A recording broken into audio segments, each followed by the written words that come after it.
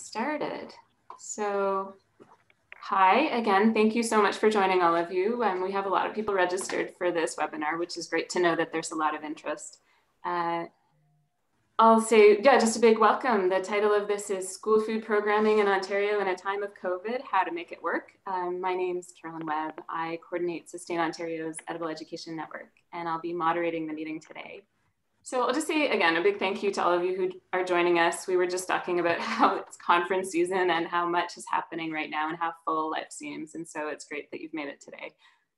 Sustain Ontario's Edible Education Network has been established to support individuals and organizations who are working to get children and youth eating, growing, cooking, celebrating, and learning about healthy, local, and sustainably produced food. And I know a whole lot of you have been involved in the network throughout its time. So we've hosted this webinar to open up a space to share ideas about how to continue to offer school food programming in a time of COVID. And I should make a specific note that the focus of today's call is on food literacy education rather than food service or delivery. There's all different aspects of school food, and we've decided to focus today's on food literacy. If you would like to talk about school meals and snacks on a future call, we'll be sending out a survey after this, and you can specifically note that, and we can, arrange some future conversations on those themes. So we're going to hear specifically today from organizations who are trying to figure out how to continue to engage students in hands-on food literacy in this very different time period. And with schools looking so different this year, the idea for this webinar of how to make it work, well, we know that that's a huge question and we won't be able to answer it fully in the hour and a half that we have, but we can at least share ideas and know that we can continue our conversations and going forward. So I will just change my slide. Our agenda today is we will be starting with my welcome, and then we'll have our presenters speak. We'll follow that with a short Q&A time period, and then go to breakout groups where people can share their stories and just ideas that they have on how to make it work, and a short report back. We know our time is really tight, and so we won't be able to touch on anything as much as we'd like, but we'll be able to, I think, still do a lot in the time that we have. I should note that the presentations and the Q&A time will be recorded and shared publicly afterwards. And I'll work on just recording the speakers and their presentations, but it is a bit of a test for me. So if you would like to not have your video recorded at all, I'd suggest you turn it off. In the breakout groups, nothing will be recorded, and so you can just speak freely. I will ask people to, while our presenters are going on in just a minute, I will ask everybody to write your questions in the chat box during the presentations. And then after the presentations are done, I can sum up and bring forward just some of the main themes that emerged. I'll ask each of the presenters to speak to those main themes, and then we'll go on to the breakout groups. And if your question wasn't addressed during the Q&A, we can try to respond by email, or you can bring it up in the breakout group again. So I think the last thing I want to say is just thank you to Farm to Cafeteria Canada, whose partnership and support have helped to make this meeting possible. And with that, I will pass us over to our first presenter, Sunday Harrison from Green Thumbs Growing Kids. Over to you, Sunday. You should be able to just load your presentation over mine. Thank you so much, Carolyn.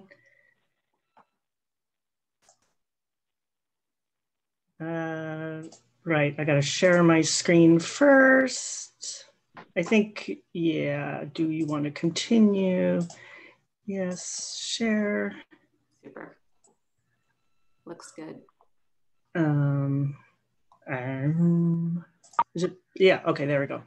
So yeah, so I'm Sunday Harrison from Green Thumbs Growing Kids, and our organization is really focused on the land around schools in downtown Toronto. And so we're garden-based. We do a pre-COVID classroom food literacy programming as well. But I have to say that our connection to the lunchroom programs, the breakfast and lunch programs, is good in only one of 4 schools where we operate. So that's kind of a disconnect that I'll highlight right away. We started in '99 as an after-school program connecting kids to nature and food production, and then moved on to school grounds. And we partner with 3 to 4 schools a year fairly deeply, and another 10 maybe, depending on the year, with a lighter touch. We are a charity and we don't receive any funding from our school board. I'm the founder and I continue to work as executive director, and I completed a master's in environmental studies and focused on school gardens in Ontario to deepen my own knowledge. So there's a link to that here.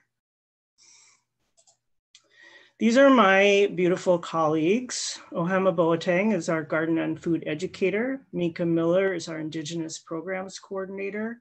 And Anusha Santhakumar is our youth and volunteer programs coordinator. So from May onwards, we were granted access to our partner school gardens for the sole purpose of growing food. Being recognized as essential workers during the pandemic and supported by the Sustainability Office at Toronto District School Board, we were actually able to open our gardens before the province declared community gardens essential, allowing cultivation under COVID protocols. We observed those protocols and had no volunteers or program participants.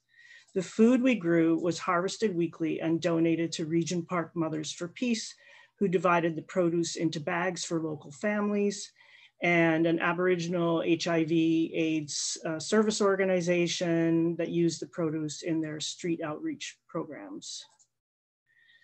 In June, we hired 6 summer staff through the Canada Summer Jobs Program to cultivate the gardens and manage the produce deliveries. They also cultivated this green roof, which is at our office building in Regent Park, the Daniel Spectrum building. And they are bringing it into production. Once farmers markets were allowed to open, we brought produce there. The advocacy to get those markets to open, some of you may have been aware of, it was very similar to that which allowed the community gardens to open. We concentrated on visibility for our programs in the markets and value-added produce, and also edible weeds for our market stall. Ohema has been crafting and delivering online programming in partnership with teachers and their students. Supporting her are, that's a little video.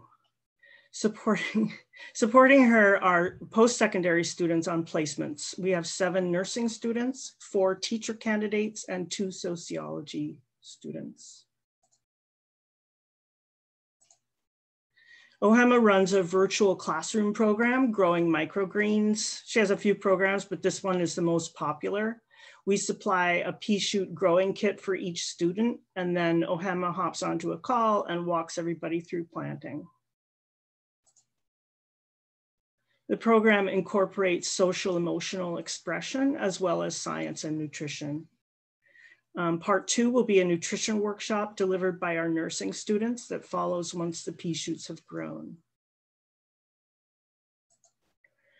We're also running an after-school online program for refugee kids in partnership with a number of other organizations that includes a mindfulness component. Another way we're engaging with teachers and their students is through a mapping tool, and specifically garlic planting this fall. So each garden has been mapped. We used an app called Garden Planner that's available through Mother Earth News. It's a live mapping tool, so it doesn't work so well for multiple users but anyway, it just helps you map your garden. And you can drop these little icons in of the plants. So that's fun. So we used that, and we supplied the garlic to 3 schools. And Ohema created a little video, a garlic planting video that the teacher can play. And so through our programming, we're trying to convey the importance and relative safety of going outside on the school grounds whenever the weather permits. And we've signed an open letter to our school board asking for infrastructure and enabling policy on outdoor education. A teacher used the garlic planting to introduce procedural writing with her class, and this deepens the learning because you have to revisit each step in order which increases retention.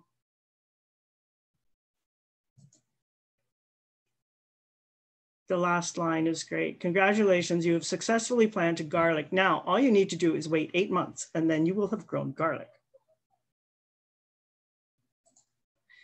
Outside of our food programs, we also have an urban trees from seed program where we are growing out native tree species from seed to support biodiversity in the tree canopy. Kits are distributed to each student. You can see them on the left. And the tree seedlings are then planted in school nurseries and ultimately planted out into the community. We are using the Kentucky coffee tree, known by its Anishinaabe name of Bijuatig, which grows readily from seed. It's actually an edible species, but it takes some specialized equipment to process. And much of our transport is by bicycle and bike trailer. And that's all I got to say for now. There's our contact and social media, and excited to hear what other people are doing. Thanks so much, Sunday. It's really inspiring seeing all the different ways you're adapting your program. All right, next I will ask Andrew to speak. And Andrew, is it your Growing Chefs account that I should be putting the video on? Unmuted, so yes. Yes, please. It yes. is all right. Thank you. Can you hear me all right, feel Carol? free to share your. Yep, I can see you fine. Perfect. One of the fun things today is that we won't need to be sharing our screen. We're going to be doing everything from this video shot here. Hi, everybody. Thank you so much for joining. My name is Andrew Fleet. I'm the co-founder and executive director for Growing Chefs Ontario. We're a charity in London, Ontario that offers food literacy and food education programs with community agencies and schools all across London and Middlesex. Generally, when we're not in pandemic times, our programming will reach approximately 10,000 children per year through all of our program streams. Obviously, in the spring, like everyone else, we had to shut down and quickly made the decision to start adapting our programming to offer online. At first, we weren't sure if this was something we were going to really run with.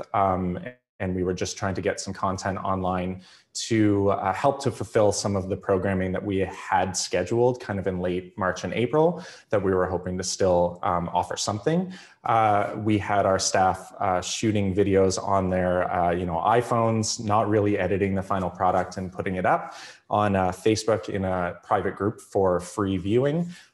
We were thrilled when over the first 30 days, our group grew from about 24 people to about 500 people. And in the second month, as we continued to put content up there, it quickly grew to over 1,500 people. And now we're approaching 2,000 members in that group. And routinely, when we put new videos up, we'll have about 500 people following along with those videos just in the first 24 hours that they're uploaded. With that shift, we decided to put a little bit more effort as we brought our staff back from the shutdown into continuing with this virtual programming. And we're incredibly lucky at the time. This was through April and May. When things were just starting back up again, we received some funding that we had applied for to build a second programming facility. Some of our programs had grown the wait list to get into those programs for some schools had reached up to 5 years again. And we were just operating generally way over capacity. So we were super lucky to receive some funding. And one of the things that we asked for in that funding for our new programming facility was a video setup so that we could do a live video broadcasting. So as opposed to, we were offering these programs at times, we would have parents and children cooking together and could have up to 150 people following along in these massive cooking sessions, which seems a little silly now in the middle of a pandemic, but that's what we were doing. And we wanted this video system so that we could offer our instruction up on screens for people to see, to help cut down on some of the endless paper that we were printing with equipment list, ingredient lists, instructions, and recipes. So this is our new video setup that I wanted to show you. First of all, before we go into it, just want to be clear, Something like this is absolutely not necessary to offer virtual programming. It's the strength of your programming and instruction that's going to give people the value, but it also doesn't hurt, and it's pretty neat I'm excited to show you what the setup can do. So first of all, the setup offers the ability to switch seamlessly to different camera angles. So we have an overhead camera angle, so our chefs can offer detailed instruction. Tonight we have a live Zoom program happening with an after-school program. Mason, I'm going to get you to go back to the overhead shot again. This is an ingredient box that children in our program tonight are receiving. And as you unpack the ingredients, this overhead shot not only really helps with the detailed instruction that we're offering, but it even helps parents to follow along and figure out exactly what it is they're supposed to be looking for. One of the things, you can go back to the straight view, Mason. One of the things we discovered very early in our programming was with pre-recorded content, it was important for parents to be able to pause the video at any points to be able to keep up with the instruction. But when we shifted to more of a live Zoom or Teams or just like an online live programming format, we were getting the feedback that the instruction was very, very quick and we had to slow down. What we found was having the multiple angles and being able to really offer that close-up view of what the chefs were doing helped people to be able to keep up, and we didn't have to slow things down quite so much. So the other thing that we can do with this live setup is we can offer graphics and live text and slides right in the live broadcast without having to share your screen. So as you can see, this is kind of what it looks like. And we use this for providing all of the information that people need to follow along with. And you can go to the next slide, Mason. I just want to give a shout out to Mason is transitioning between all of our camera angles. One of the drawbacks to the system is it's not easy to operate. It obviously is a lot more expensive and requires a pretty specific skill set. So big shout out to Mason for coming along on this journey with me today. There isn't a day that we don't learn something else about the system. But again, especially when you're producing pre-recorded content, it does provide quite a value add in the end production look of your videos. And so what we've been able to do while creating video resources is we've developed a whole resource section for parents and teachers and families, including video topics like getting started, how to organize your kitchen for cooking activities for kids, safety videos in terms of working with sharp things like knives, safe choppers, paring knives, peelers, and graters, different strategies that we've developed over the past 12 years for introducing foods to young children and dealing with picky eaters, as well as how to shift and organize recipes and cooking activities for children of different ages or multiple children at a time. And on top of that, we've produced dozens of instructional recipe videos to date, with dozens more planned in the coming months. We've also started developing live programming partnerships with many community partners here. One of the exciting things about this is because of the virtual format, we're not limited like we were before in terms of capacity. So we can have a larger number of kids cooking along with us at home, and we can partner with agencies outside our immediate area that we would struggle to get to and work with before, which is really positive. I've mentioned before, the multiple camera angles has really added to the ability for people to follow along and help to make sure that their end product, without our one-on-one guidance, is turning out as good as it can. And obviously a little bit of an improved picture and audio quality as well. Mason, you can go to the next slide there. Thank you. As well, we're developing a series of lesson plans for teachers in schools, starting from JK all the way up to grade 12. Next week, we have over 65 teachers going through a pilot project to test out these recipes and give us some feedback. And then early 2021, we'll be launching a full brand new website with all of these lesson plans freely accessible to teachers and parents and homeschoolers and virtual learning coordinators across the province. Some of our lesson plans that we're piloting right now are based on food systems, again, introducing new foods to picky eaters or learning to taste like a chef, edible art, composting and reducing food waste, growing gardens in your classroom, applying math and science to the kitchen, and the history of food preservations. As well, We'll also be launching a build a restaurant project with them, which I'm really excited about, which is going to incorporate almost 20 lesson plans in a really massive project that you can adapt for different ages and grade levels and pull from. It's going to be quite exciting. We can't wait to share it all with you. Finally, one of the things I wanted to say is this new setup allows us opportunities to partner with different groups outside of our areas we've mentioned before. Some ideas that we've had in ways that hopefully Growing Chefs can help any agencies that are looking for support in adapting their programming to a virtual environment is, of course, we can customize live programming for and with you and your clients. We can build train the trainer programs for your staff in terms of adapting live programming to the virtual environment, as we've been doing that for the past 8 months. We've developed some systems that may be very helpful to share for staff. We can also, of course, share all of the live video content is going to be freely accessible on YouTube and are hoping that people will find it helpful and fun to follow along with. But most importantly, I am expecting that there are going to be people watching this and partners from across the province that are going to have ideas that we haven't thought of yet. And we really do want to hear from all of you. So if you have any ideas and ways that we can help support you, because we've been lucky enough to get this cool, fancy setup, please reach out to us and let us know. And in conclusion, just want to say thank you so much for being included in this webinar, for following along. I will provide all of these to Carolyn to share with all of you, but please do keep an eye on our new website launch coming late December 2020, if all goes well, and especially our YouTube channel and social media channels, which will have all of that free content posted as well. Thank you so much, everyone. Super. Thanks so much, Andrew, and for sharing your cool, fancy new setup. It's pretty awesome to see live. I will say I've just been so excited at the opportunities for partnership that you've put forward, and it'll be really great to see just how many people, you know, approach you for opportunities and how we can all think creatively in this time, eh? All right. I am going to now ask Leila with Kids Growing City to speak. And Leila, I'm going to spotlight you. Just a sec.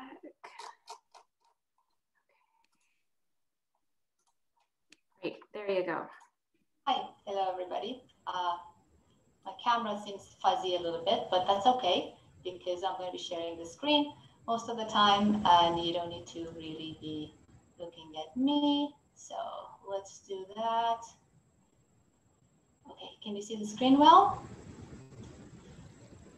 Yep, you're good. Awesome, great. Okay, so. Okay, thank you so much, everybody, for being here, and thank you for your attention. So we are going to talk about Kids Growing City, how it started pre-COVID, during COVID, and some plans that we have for post-COVID times. And my name is Leila Mireskandari. I'm the founder and director of Kids Growing City. I'm a former software developer with bachelor's degree in applied mathematics. I'm a certified permaculture designer. I have a master's degree in environmental studies, focusing on researching the obstacles and solutions to school gardens. Thank you so much. Thanks to Carolyn and Sustain Ontario for putting this together. As I mentioned quickly, I'm going to go through our mission and vision and what we've been up to up until now, what we did to adjust during COVID, and what's the plans for afterwards. So Kids Growing City's mission is to fill the educational gap and empower future generation with the skill of growing food. We envision a successful school garden in every school and a successful kids garden at every home. And we do this by connecting children to the natural origin of their food by providing opportunities for authentic, hands-on, and comprehensive experiences with growing their own food with their own hands. Now, Kids Growing City started in 2014 with the very humble beginnings of an after-school program in one private school, and it grew into this comprehensive in-school curriculum-connected program that we ran in 2019 in 14 public schools in TDSB and YRDSB, and a few private schools as well. So we facilitate a 10-week comprehensive student-centric school garden program, one in spring and another 10-week one in fall, which completes the whole year cycle of a garden from seed to seed. and from building the garden to closing it for winter time. And it's all done by the students, even the building of the gardens. We also have teacher training. So training the trainer has always been one of our focuses. And we have in-school training for participating schools. We have in-person workshops and conferences from time to time. And we have online courses and clubs, and we've had them since 2014. And we're also helping parents at home to grow home gardens with their kids. And we've been doing that since 2014 as well. This is, as I said, the humble beginnings that we had in this private school as an after-school program in 2014. And skipping 2 years, we started in-school programming in public schools. And these are some of the examples of the produce that these gardens produce, as well as the way they look. Again, this is some of the pictures that you can see in 2018 and some of the produce that was produced. In 2019, we started hiring facilitators. Up until this point, I was doing the teaching myself, but again, the demand was higher than I could handle by myself. So hiring some facilitators really helped out. And that's how we could grow our program into 14 different schools. And this is some of the results that these amazing facilitators helped the schools to grow. And I have to thank the teachers, because the involvement of the teachers in the the support of the principals and the school boards obviously is what makes all of this possible. And as you can see, not only there's lots of food growing in these gardens, but there's also lots of seed, which is an important part of our program, seed saving.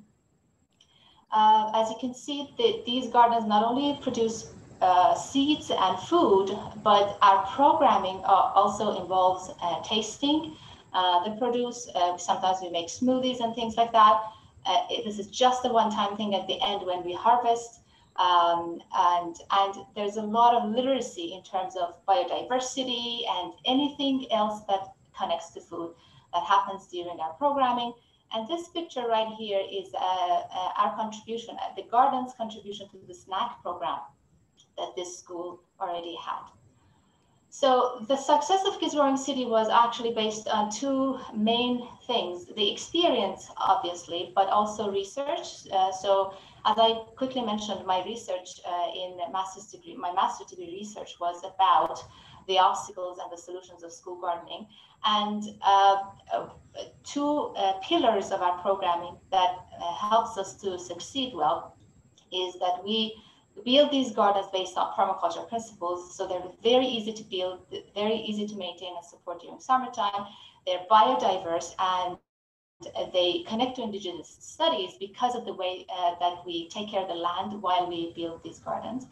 And the second pillar is about how student-centric our gardens are, because absolutely no physical work is done by adults, not even building the garden. Everything's done by the students, and that's what makes these gardens really beautiful. And that's about the in-school programming, on-the-grounds programming, but we've also been very active online with programs, workshops, and classes and clubs that we had for teachers, as well as for parents at home. And so I'm going to focus a little bit later on the Oasis box, and that's a subscription box membership that we have for parents, which is delivered to their home every month.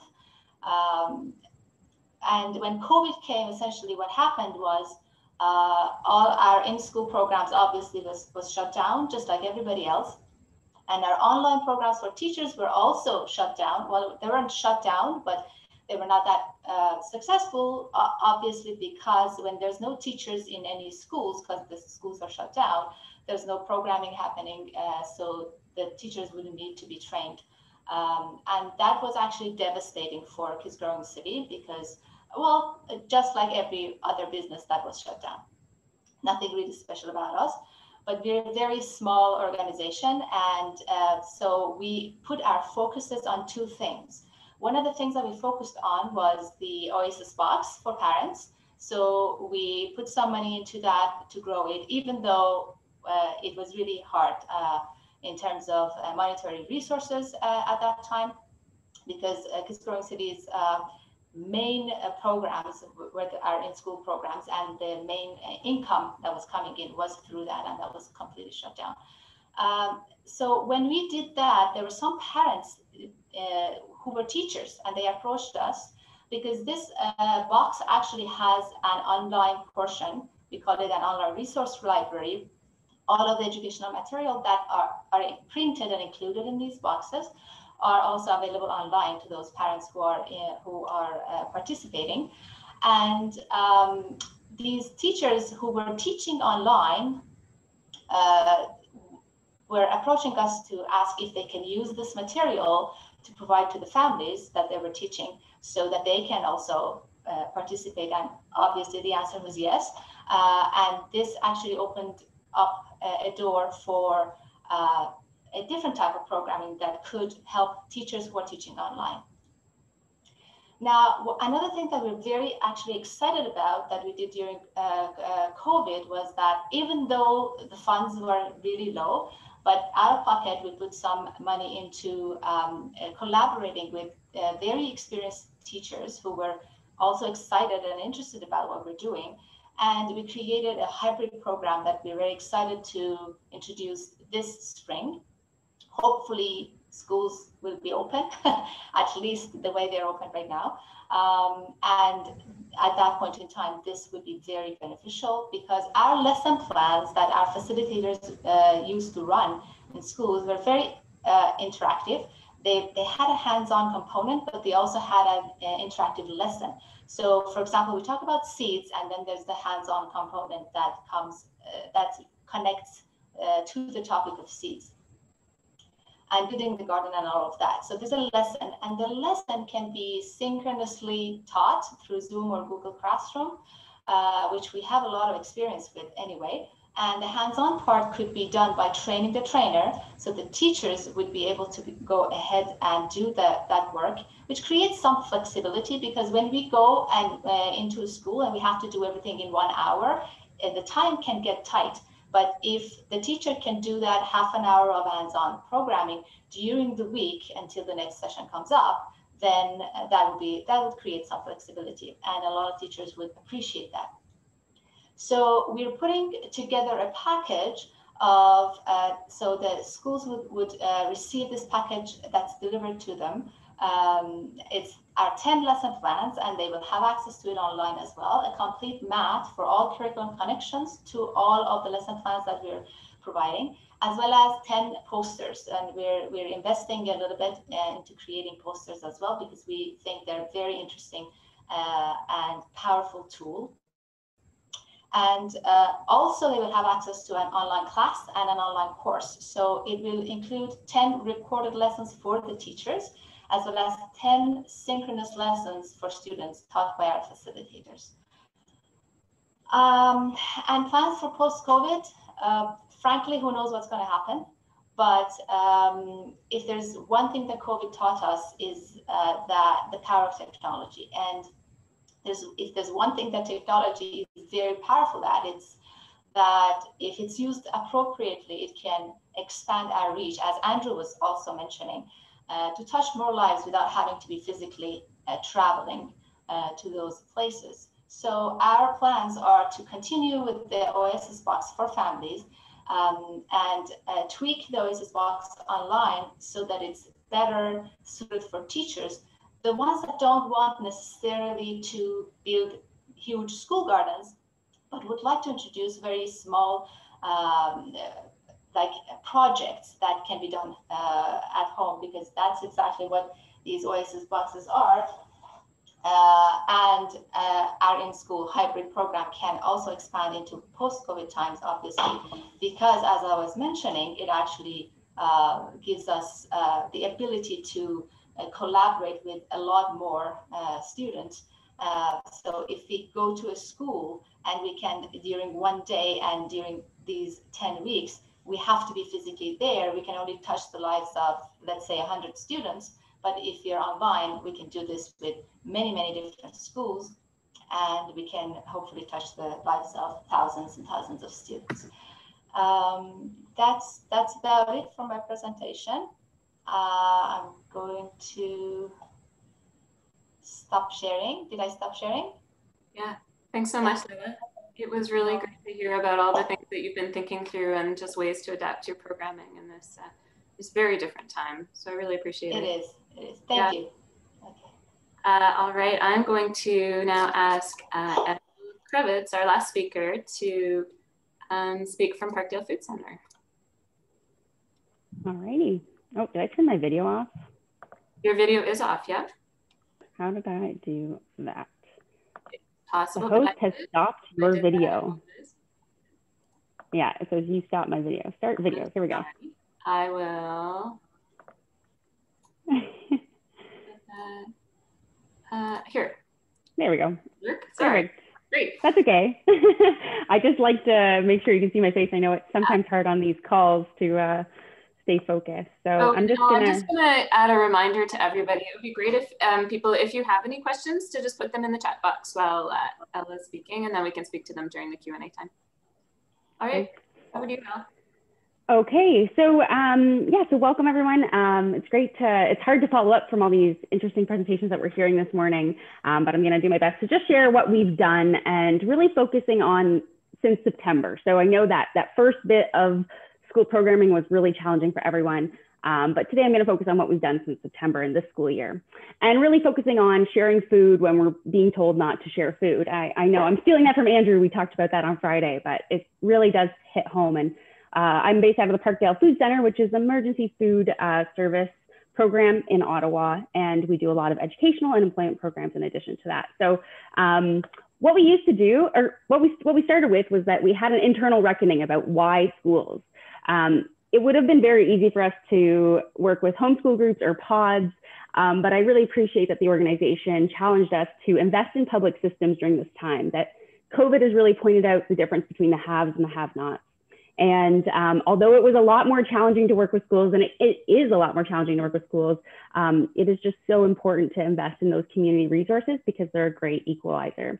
And what we're finding is that teachers are like desperate for content. They spend the whole time at the front of the room just teaching, and it's exhausting for them. And their students need stimulation and kinetic learning opportunities as much as possible.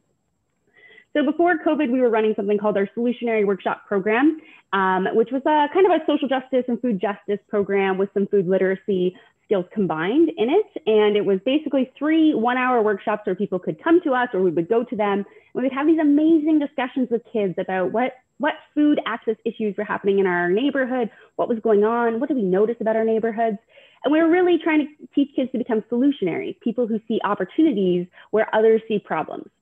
And so the pandemic hits, and then we're like, oh, wow, now we really gotta meet this mark that we set for kids and that we see kids rising to all the time, because we see their creative brains tackling big problems. So we had to do that too within ourselves. So what we've done, and I know it's a little bit busy, but this is just a poster that we share with our teachers that we've worked with in the past to tell them about this new program. So our current offering is to do 2 one-hour sessions on back-to-back days. And the first day is really all about food justice and accessing good food and the challenges that come up in that, and learning about our local community food system. And this day is all done with 100% pre-recorded videos where teachers start and stop, and then they answer questions they have a handout for the students. So it helps gain better, we're finding online is actually better for finding individual student reflection, as opposed to when they came to the center, we were having great class discussions, but some students might be left behind because they need just a little bit more time to kind of think through what they're learning.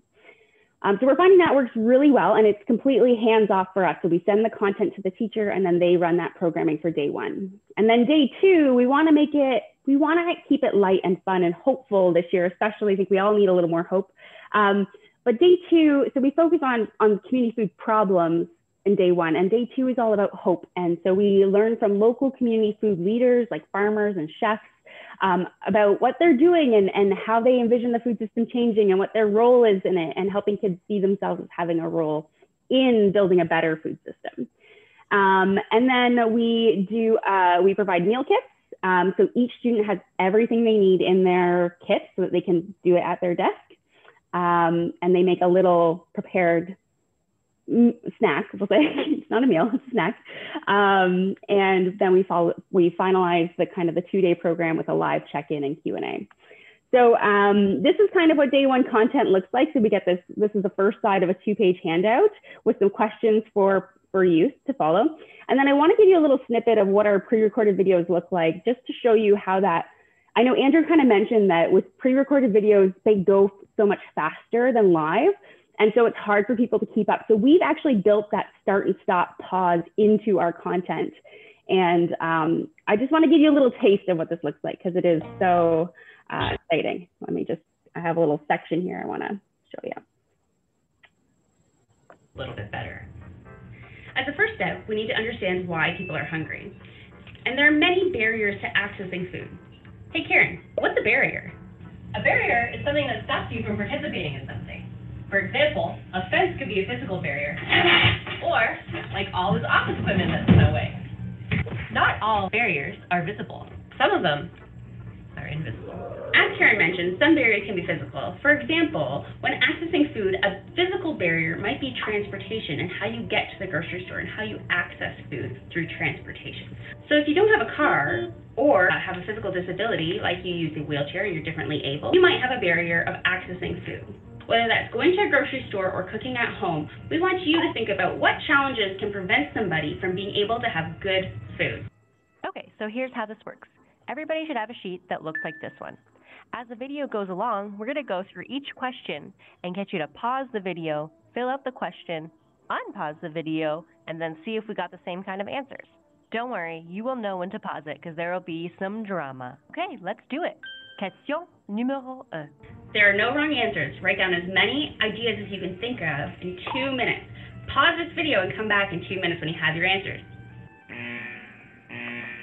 So that just gives you a little taste of kind of what we've done, and a little bit more than just the start and stopness of it. But what we really wanted to emphasize too is that this content is not the same as engaging people in person. It's hard to engage students online, and making it fun and silly has been something that we really have had to embrace. And we've done some videos with some scenes where we're like, oh my gosh, is this really going on YouTube? But the feedback we're hearing from students about how engaging it is makes it totally worth it. So just to say that we are getting really deep into some serious content, but at the same time, we're keeping it light and keeping it accessible and keeping it fun for students. And that's just creating a really positive experience. Whoop. Okay, here we go. So day 2, every student gets their meal kit. And this is what our meal kit looks like. It's just a simple but super kale salad. And so the day starts with a video from a local food leader. It was actually a farmer from a Just Food farm this month. And yeah, and then they have all these things, and they go through a pre-recorded video again that starts and stops to show them how to prepare it. And then we do a final live check-in to round out the 2 days. And we're getting a lot of really good feedback from this. But I wanted to just share some lessons for us in when we were deciding to design this program. We went with pre-recorded videos because they're less dependent on our time in the long run. They do take a ton of time to create though, like a ton of time. And we can reach a virtual audience that's much bigger with the day 1 content, although we're focusing on doing this full 2-day content with local schools that we've already worked with. And the live portion actually allows for increased evaluation because we have more scripted questions. We're less trying to teach in that live component and more trying to facilitate discussion. So we are asking, you know, how many of you have tried something new, a new ingredient, or a new food item? And 90% of students are saying yes, like that this is something and this is new for them. And we're seeing really rich evaluation coming out of that kind of intentional time together that's live. And we're also using the handouts to kind of track individual youth learning with some of those questions. So the teachers mail those handouts back to us. And the hands-on kits are so great. They're fun for students and they're easy for teachers. But all of this is made with just, you know, our cell phones and a rickety old tripod. And we did invest in some video editing software, but really what we had to invest in was the learning curve of learning how to do these videos. And I really have to thank my colleague, Karen Freeman. She's a real talent. She's really developed this skill set in the last year. So shout out to her. And our future plan is to create a series of these offerings following the same model so that we can engage in new topics. And we have different meals, so we're introducing new food skills along the way, but that's sort of the model we're working towards. And then financially, we are asking for schools to contribute for paying for the kits, which never is going to be enough to quite cover the cost of the whole program. But we are looking to get a bit of a sponsorship model going with some of our local businesses that want to support food literacy initiatives. And we haven't secured that, but that's sort of our hope for how this will be sustained into the future. And then I just want to touch on challenges that we faced, which is that there's no sharing of materials in classes right now. So no collective pot, like we used to love doing crock pot stuff. We can't do that anymore. And materials distributed to students need to be delivered to the school 72 hours in advance, which is when you're talking with like fresh food and grated apples are in those kits, it's a little bit challenging for sure. So we've had to work out a few kinks there. And of course, teachers are extremely tapped out. So that's all I really wanted to share with you today, but I'm happy to answer any questions as well. Thanks so much, Elle. Before we go into questions from everybody, someone asked, did you do the editing yourself or did you hire a company? No, our team is just me and one other person, and I can't take any credit for it, but it was all her. So it was in-house, and she didn't have any video editing skills heading into this COVID time, but she learned it along the way just through, YouTube and trial and error. So it's been really impressive to see.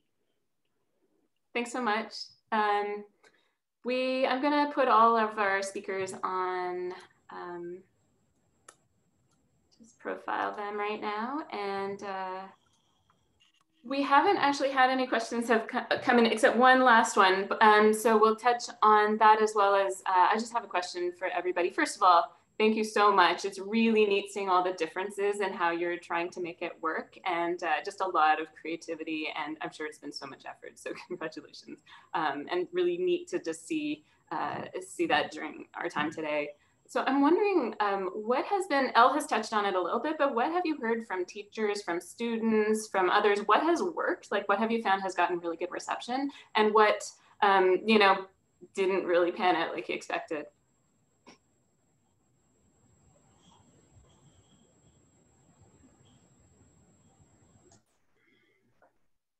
You can just speak to that. Whoever wants to go can touch on that. Okay, I'll go. Okay, go Sandy. Go ahead, Sandy. Okay. I can't think of any downsides. Like, everything that we throw out there has been taken up. And, I'm just in awe of teachers right now who have the burden of the world on their shoulders. And if we can lighten that load and make their day easier, then it's all good. And like, there's nothing that hasn't been well received, basically. I mean, maybe more teachers would take up the materials if they weren't stressed by factors outside of their control. Yeah, I would like to second that, Sunday, because the fact that teachers, that parents in our Oasis Box program who were teachers reached out and said, I want to use this material in my online classrooms, blew my mind, because I was like, with all the stress that's already on their shoulders to make it work, it's really interesting to see them. And in our, like, we have a club for teachers for school gardens that we created way before COVID. And even though we haven't been contributing to that club, nobody has been canceling. They're all there, and they're all, we see them actually logging in and using the material that we put together before, and which is really not much for teaching online. But we can see that as soon as the schools actually started, they started coming in and logging in again and using the material. That means that even though there's so much on their shoulders, they're still thinking about incorporating this type of thing into their teaching, which is really admirable. I think one thing I can add to that is just that I think it's the teachers we're focusing on right now, the teachers we've always worked with and have always been passionate about bringing this content into their classes. And we're just focused on trying to make it as easy for them to access as possible. And really just focusing on who you serve. I think it's easy in this day and age to get lost in like, it's for everyone. But you know, if it's for everyone, it's for no one. And so honing in on who are you serving and what are their needs. And I know we've had to kind of cut back. We used to do high school to kindergarten, and now we're just focusing on sort of grades like 3 to 8. So focusing in, I think, is also helpful, but in addition to what these folks have said. Andrew, any other thoughts on that? Yeah, I was just going to add that the things that have worked best quite often are the simplest things, and there's I think everybody's nodding. I think we've all felt our own pressure to like want to go bigger or fancier or more elaborate, and it's amazing what resonates with people the most seems to just be we all carry, and likely almost everyone on this call as well has some expertise in the areas that we offer, and that's what's of value and what people are looking for, as opposed to fancy production value or I mean, it's nice when you can add it in, but that's the thing. I've also found for us, we've heard from a lot of teachers, and the things that we've heard from teachers the most are how to talk about food in the classroom and have food related activities without actually using food and tasting in the classroom, because it brings in this whole other host of risk and things. And I've been thrilled and very surprised with how many parents are willing to take an extension or follow-up activity and actually do it with their children at home once that's started in the classroom. So that's been a really big bonus. If I may add, okay, go ahead, Sandy. This happens. Go ahead, Leila. Yeah, parents are hungry for material, especially those who have their kids at home and they're not going physically to school. They're hungry for experiential learning material. And that, I think that's, even though we've been really focusing online for parents up until the box is taking off, because parents are like, I want something that physically comes to me, that has the seeds in there, that has the activity guide in there, and my kids can follow and actually grow something, which brings hope to the house. That's one thing all gardens do.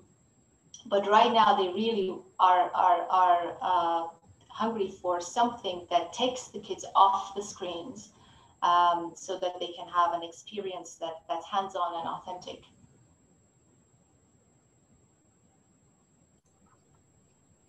I was just going to add that before COVID, we had a partnership going with public health nurses. And because of COVID, that stopped, obviously. So that's another kind of downside that I had missed in my presentation.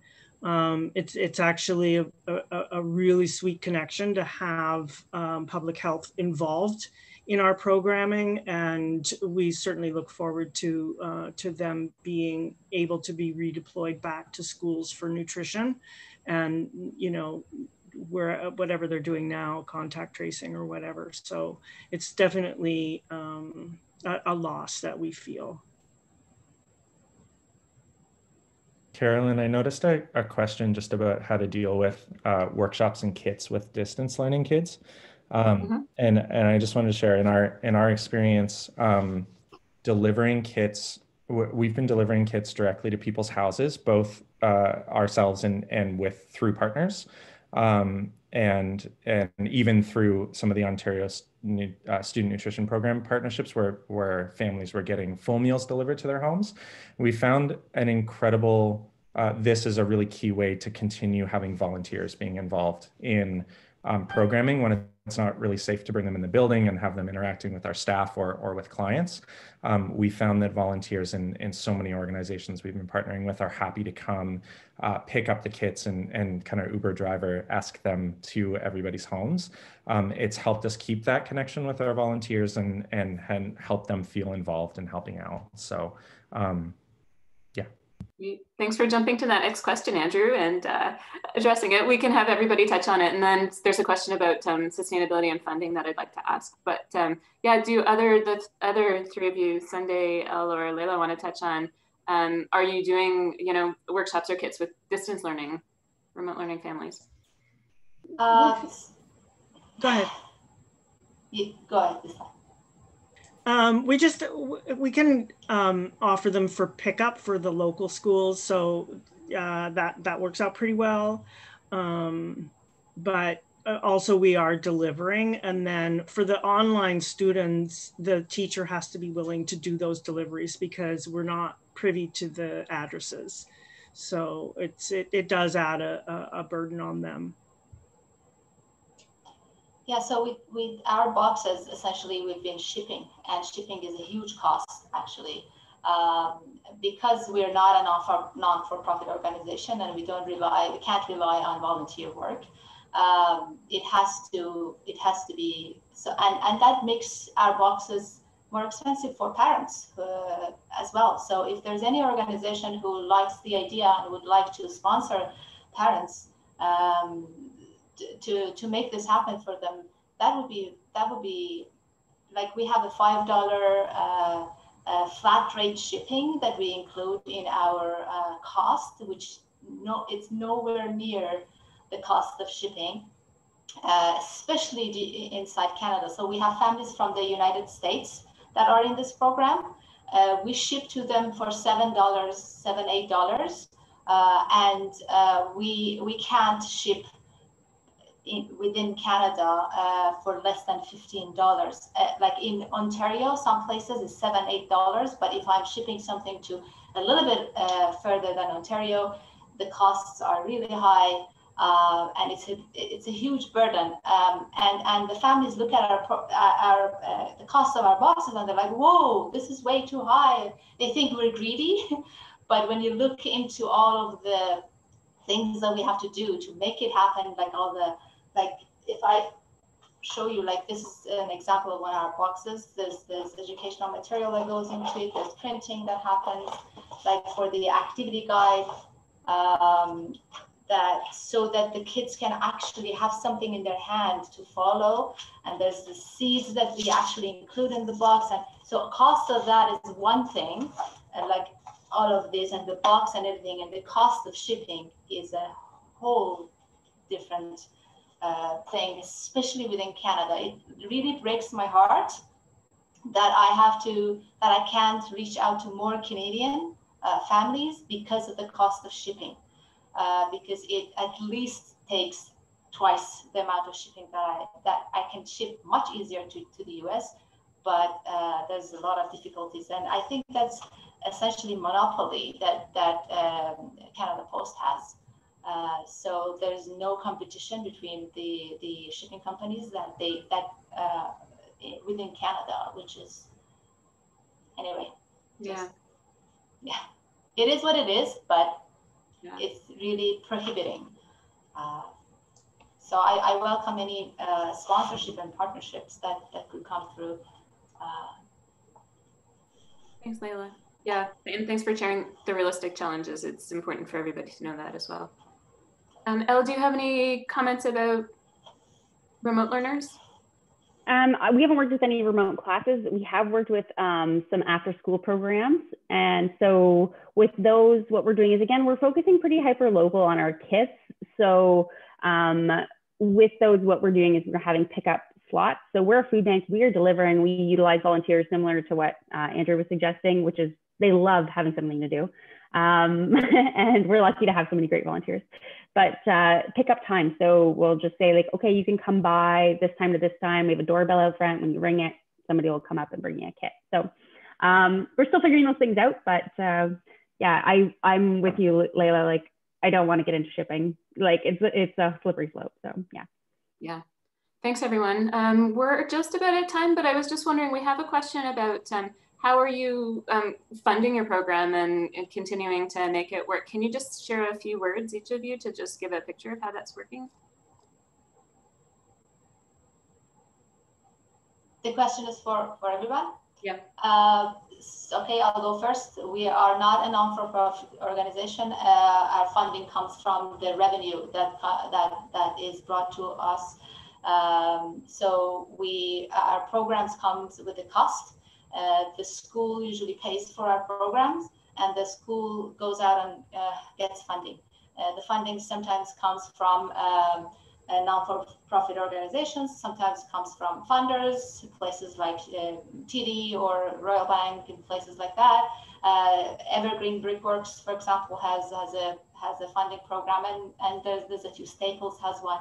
So the teachers essentially in schools go out and find the funding, and a lot of our YRDSB schools fund our programs through the parent council. So they do fundraising, like a pizza day or cookie day and things like that. And we've had schools that actually divided the cost of the program between different things. So they had a little bit of funding that came through. Some came from the parent council, some came from the principal's budget, because our program actually connects with Ontario curriculum very well. And that's why it's an in-school program. So the principals sometimes put some of their budgets towards it. And we've even had situations that a little bit of money came from the students, the parents, the families who we taught, like those classrooms that we taught. And it is definitely a challenge. And anything else that we provide, like our online programs for teachers, the teachers have to pay for it, and they have to go out and find where the funding comes from. It's unfortunate, but we're not a non-for-profit, and our expertise is not that. This is not something that we're very good at. So again, open for collaborations. If there's anybody who likes what we do and would like to sponsor the teachers or the schools, that would be amazing. Thanks, Leila. Anyone else? Just a few words about funding? Yeah, ours is a mix of government grants. We have some beautiful funding through NSERC, the Promo Science program, and City of Toronto for the trees. A lot of individual and, usually fundraising. So we're trying to make up that gap. Yeah, it's a work in progress. We probably won't break even this year. But yeah, it's wage subsidies, the Canada Summer Jobs, all very critical for our work. Thanks, Sandy. I can go really quick. Yes, we're super lucky as well that we just happened to receive some grant funding for our expansion right when this happened. So I can't downplay how fortunate we were to be in that position. That said, Growing Chefs, generally speaking, generates about 60 to 65% of our own revenue through operating an event space and a lunch program that were both shut down. And we've been able to supplement a bunch of that income by partnering with other not-for-profits and community groups in the city. As every not-for-profit in the community is trying to adjust their fundraising efforts to a virtual platform, we've been able to offer a value add to those virtual events by dedicating a day of our space and our chef team to making meals that people can pick up from our space and then enjoy together on the virtual platform. So we can customize those menus, we can price them on a sliding scale to best meet the needs of the different organizations. We've done for a local group called Child Reach and Big Brothers Big Sisters London, we for those two events we offered over 300 meal packages out to accompany with our virtual events, down to we did a partnership with our local orchestra last weekend that had 60 meals purchased on top of the ticket to the virtual event. And when you put that together, we've been able to bring in just over $45,000 in food service contracts since July 1st, the beginning of our fiscal year. So that's helped us supplement some of those event spaces and just kind of, I hope, showcases the ingenuity and flexibility of the nonprofit sector to kind of always be looking for solutions. Also, if anyone's struggling, I just wanted to offer, I know Pillar Innovation Works, which is our Pillar not-for-profit group here in London, is offering very inexpensive workshops for nonprofits who haven't been taking advantage of like the wage subsidies and government support programs over the past couple of months. I believe it's just pillar.ca or pillarnonprofit.ca. I'll look that link up and share it with you, Carolyn. But if anyone hasn't tapped into those resources, you can apply in hindsight, and you can even go back and start applying back from April moving forward. And I recommend doing that or looking into it if you haven't already, because it's a huge help and we wouldn't be on the right side of things without it. Thanks for sharing, Andrew.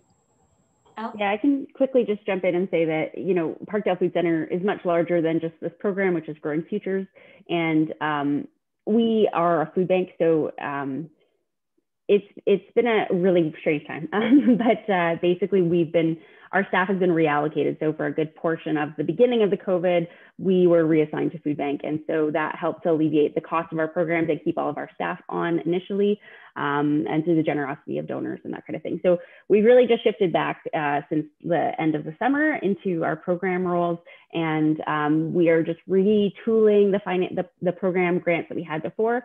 And then we've applied for some just like program adaptation grants too. So really a little unsure about how we're going to be moving forward. But like I said, we do charge a fee for service for our workshops. It's pretty accessible for most schools. And we hope to keep that way. But we're working with various partners, and who knows what might come out of that, the Ottawa School Food Network. And so, yeah, we're kind of optimistic and waiting and trying to do a lot of evaluation with what we're doing already so that we can use that to really strengthen our future grant applications. But it's a mix for us, so it's a mix. All right, well, thank you so much. That's all the time we have for questions, but yeah, really appreciate everything that you've shared today. And thanks to everybody for all the questions that you have posed. So I'm going to turn off the record function now. All right, great that we're all back now. We have a very small amount of time, but in about a minute or so, I'm just wondering if each of the four of you could touch on just a few key themes that came up. Yeah, I'm happy to go first. We had a great little discussion, 5 of us, and there was a few people in our group who were just learning. They really haven't figured out what their adaptation will look like, and they're trying to take inventory of, you know, what opportunities they have that are unique to them. So one person mentioned that they were in a rural location and that there's an opportunity to do a lot of outdoor stuff. So I'm trying to figure out how to use that. And we talked a little bit about challenges that kind of are coming up. So just the grappling on to the content. One person was working with high school students and just saying that was a little bit difficult, and they were working across provinces, so the regulations were very different. And then, you know, we talked about effective reporting and funding as being key issues. And I just was highlighting that, like, developing new skills has been a real challenge in this time as a person running the program. So that was about all we chatted about. Any other of you, 30 seconds to a minute on just a quick report back?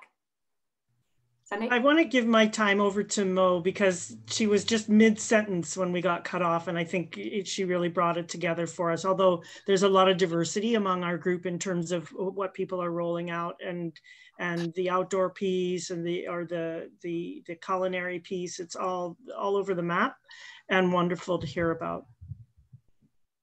Thanks, Sandy. Do you want to speak, Mo?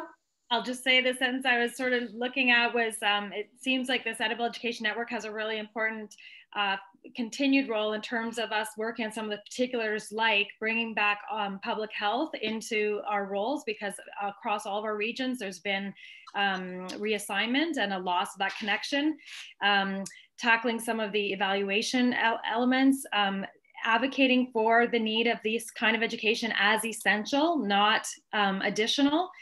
Some really great work in Thunder Bay around outdoor education, and not like advocating to ensure that it is not just online that we're doing, that we are prioritizing together the need to be in the classrooms and finding ways to keep that safe, which could be outdoor classrooms and things like that. But trying to find some additional ways that we can tackle some of these particulars as we go forward. so much, Mo. Yeah, I've taken note of those, and those could be future calls and opportunities. So much appreciated. Thanks. Leila or Andrew?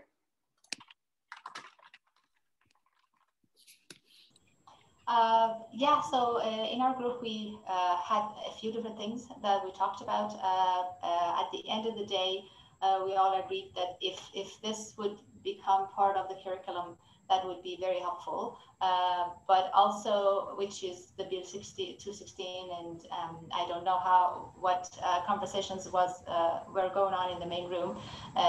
Would be interested to know about that too. Yeah, because it would facilitate a lot, and it'll open a lot of doors. One of the main issues that we have is that this is not part of the curriculum, so it's not mandated for a lot of people. Everybody, as was mentioned just now, everybody's trying to do it as an extra, as an add-on, and we're trying to actually connect it to the curriculum because it does connect, but if it becomes an item in the curriculum, it's very helpful. Another thing that came up was one person was talking about how she's trying to again adjust and see how she can bring food literacy, both the growing of it and the preparing of food. And she was excited about the online portion of it, especially like she was thinking probably what Elle introduced, the pre-recorded videos would seem to be a lot easier for the teacher because it provides flexibility. And yeah, so I think that sums it up. Perfect, thank you.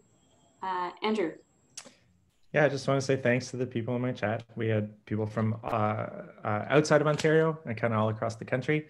I just had some good chats about being at different stages of things, and just wanted to say what came out of it is I think the importance of working together and learning from each other and doing our best to adapt as we can. And to everybody on the call, good luck surviving over the next little bit. Hopefully we're when all of this passes, we'll be in better shape because of all of this as we try and forward food literacy together as a network. Thanks. Thank you so much. I am going to just then show. I haven't figured out for some reason. Oh, no, no. Sorry, I'm trying to figure out how to screen share and not hide everything else in my screen, and it's not working out. So I'm just going to show, okay,